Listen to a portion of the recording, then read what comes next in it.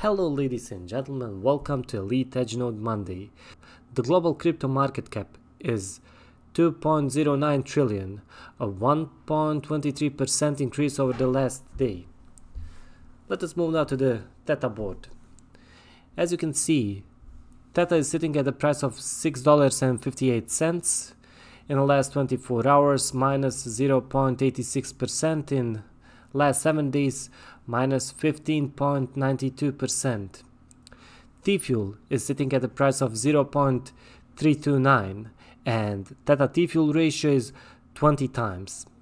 In last 24 hours, TFuel just moved a little bit by 0.89%. In the last 7 days, it lost 5.70%.